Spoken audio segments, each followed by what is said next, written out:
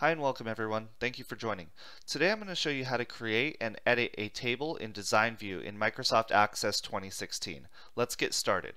So right here we see my Access database, and so to create a table you're going to go to Create tab under the Tables group and you're going to select Table. That'll create a blank table on your Access database. Right here is where you can name the table and change your field types and data types. Now I already have a video on this, so I'm not going to show you this because it'll take too much time. So rather, I've already created this table right here, which is table trainer. Now I've already put in all of my field types, and I've already put in all of my field names and data types, as well as some different records that you can see here. Now what this table covers is a trainer ID, trainer name, specialty, certification, college, hire date, and interests for a gym. Okay, and so these are all of our different trainers here, as well as their ID numbers. Now I'm going to show you how to edit this in the design view. So let's go ahead and take a look at that now. If I click in the Home tab, Views group, Design View, which is this button, or you can click the View arrow and go right down here to Design View. Or one more shortcut is down here along your status bar. Hopefully you can see this at the bottom. Actually, I'm pretty sure my picture is in the way. I'm going to move that up. Right here is where you can change your views. Okay, so you can click right there on Design View. And that'll take you to the Design View. All right, I'm going to move that back down. All right, so here we go.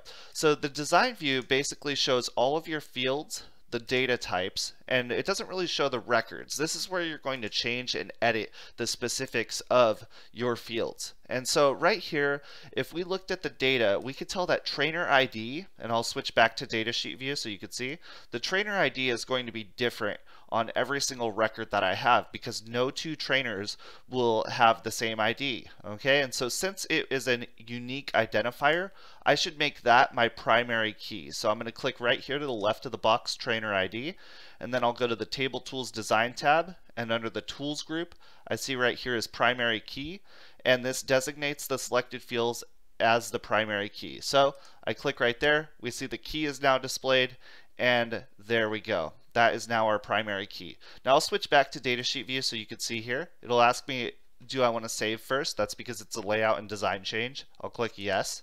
And so now from now on, I could never type a trainer ID with a repeated value above. Okay, now the reason I chose trainer ID is because there could be two people named Jennifer or Randy or Josh, right? So first name wouldn't be a good field, last name wouldn't be a good field because again, there could be two Martinez or two Williams within our table. So that's why I set trainer ID as the primary key. All right, so I'm going to switch back to Design View and we're going to make some other changes now.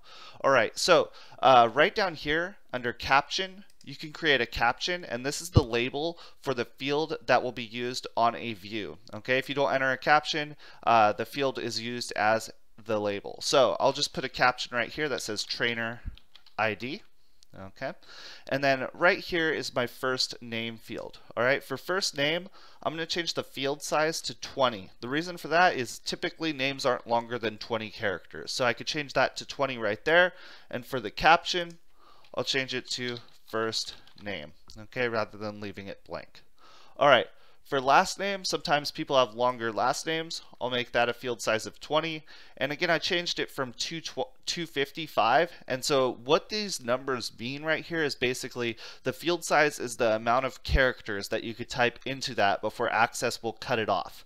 Okay, so meaning if I had, let's say, you know, the name field set to 5, well, for somebody with a name that's longer than 5, the name would actually be cut off. So that's how many characters are allowed to be put there. So make sure that whenever you change the field size, that you do make sure that you basically don't create it to be too short for the actual field. Okay. All right. Now next, I'm going to go to the interests field right over here. And so under interests, I'm going to change this type to long text. All right, and long text basically gets rid of that 255 character limit. So this might be something that I actually type a paragraph or something a little bit longer into. All right, so now I'm going to basically teach you how to add in a new field. And so right here below interests, I could click right here. And so this is how we create a new field in Design View. So I'm going to call this field minors, meaning does this gym trainer actually accept anyone under 18 for their training sessions. And then right here's the data type. It'll default to short text. I'm going to just change this to yes or no, meaning yes, you accept minors, or no, you do not accept minors for training. So I'm going to change that to yes or no. Now notice when I change this to yes or no, these general options also changed right down here. Okay, and so in this section here, I can see that it says format, and that should be yes or no. Okay, but you could also change that to true or false, or on or off, depending on what you want it to display there. In this case, yes or no is fine. All right, and then down here under the caption, I'll type in accepts minors. And for the default value could basically be yes or no here. I'm going to put the default value as no. Okay, and so right here we see that I have now created a brand new field. And so finally what I'm going to do is I'm going to show you how to delete a field. And so right here is college. Okay, now first I'm going to go to the datasheet view to see what this actually displays. I click Datasheet View, and it says first you must save. That's because we've made design changes, so I'll click yes. Now it says some data may be lost. The size of one or more fields have been changed to another size. This is when I changed the field size from 255 to 25 and 20, meaning if there was anything that was in that field that was longer than that amount of characters, it will be cut off. Since I know that there's not, it'll ask me, do you want to continue anyway? And I'll click yes. Okay, and so that'll bring us over here. We now see our accepts minors fields is right here.